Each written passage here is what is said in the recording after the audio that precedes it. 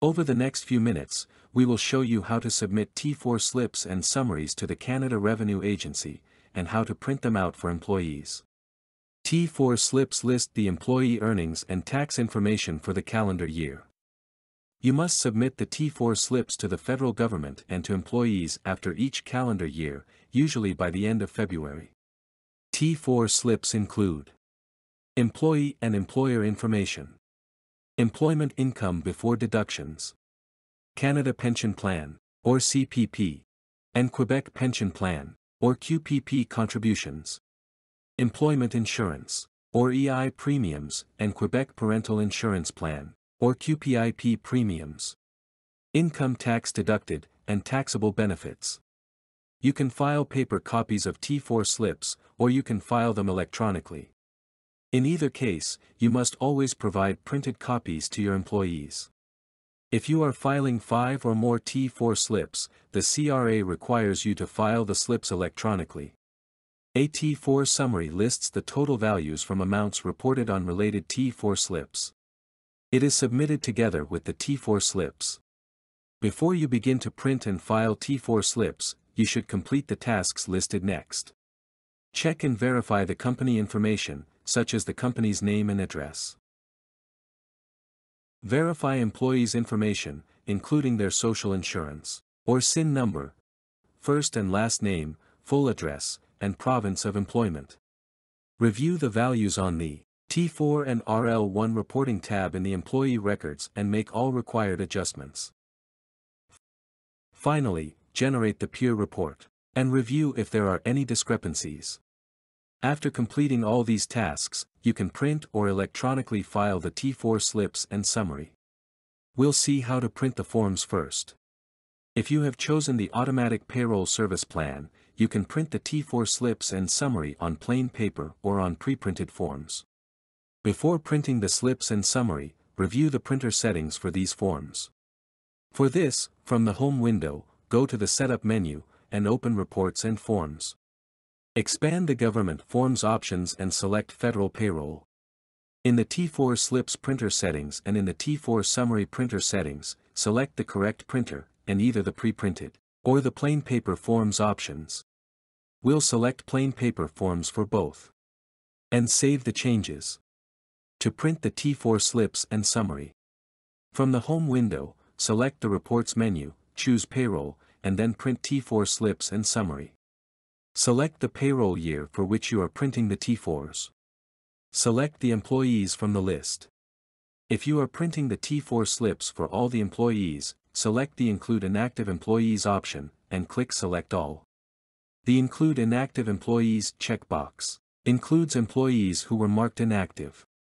To print T4 slips for the federal government, select the Print CRA Copy option. To print T4 slips for your employees and your company records, select the option to print employee and company copies. To print a T4 summary for filing, select the Print CRA T4 Summary option. Because we are printing the T4 summary, we need to complete the T4 Summary Business Information tab and T4 Summary Contact Information tab. In the T4 Box Options window, we can assign the amounts in specific incomes and deductions to print in specific boxes on the T4. In the Incomes tab, select the code beside the income that is reported in the other information boxes in addition to Box 14, when required by the CRA. Do not select any code if the income is only reported in Box 14. In the Deductions tab, select the code beside the deduction, if you want it to be reported in a specific T4 box. We won't make any changes in our example. Let's click OK. Sage 50 proceeds with a validation process, checking company settings and employee information. Then it begins to print the T4 slips. If any checks and balances did not validate, Sage 50 displays the information in the Print Record Summary window. The T4 Summary window displays a summary of the T4, deductions, and remittances for the reporting year. The Deductions section displays both the employees' and employers' CPP and EI contribution amounts, the income tax deducted, and the total deductions reported on all the employees' T4 slips. The Remittances section displays the total amount of remittance payments made for the year using the Pay Remittance feature in Sage 50. When using this feature, the end of remitting period field must be used with dates between January 1st to December 31st of the reporting year.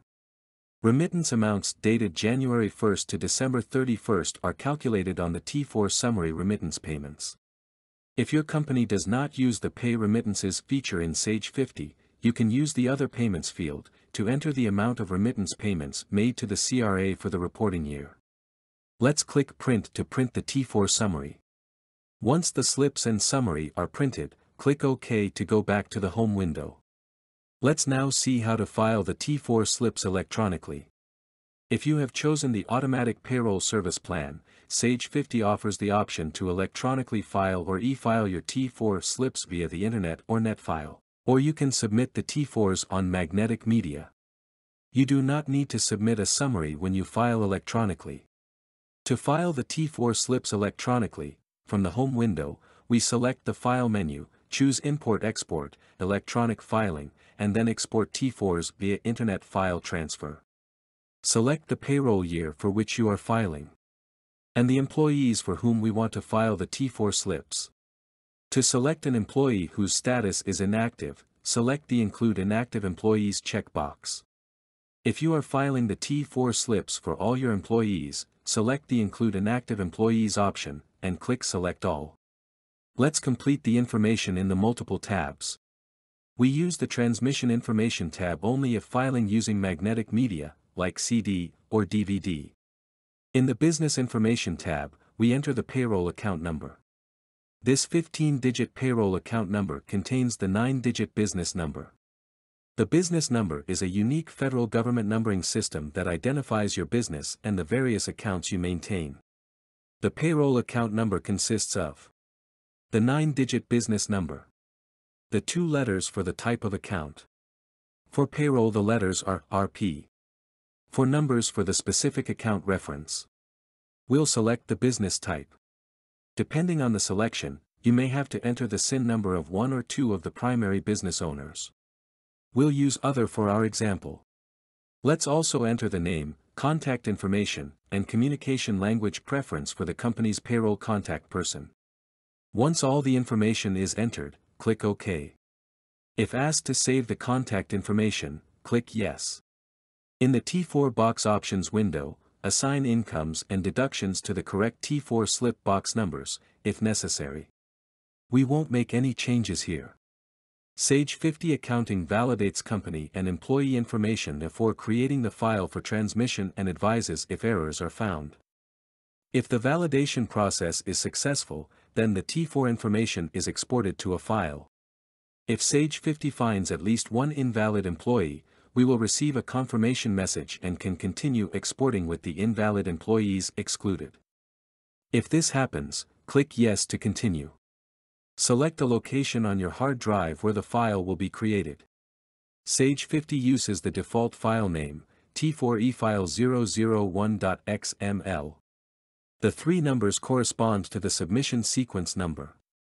For example, if this is your second submission, then modify the default file name to T4eFile002.xml. To print the transmission details for your records, click Print in the Export Record Summary window. Click the T4 Internet Filing link to get access to the CRA website and follow the instructions to upload the XML file. We will close the window. As a side note, the CRA permits you to file amended T4 slips electronically and on paper. For a complete guide and information of filing amended T4 slips, visit the CRA website. Congratulations! You now know how to submit T4 slips and summaries to the Canada Revenue Agency.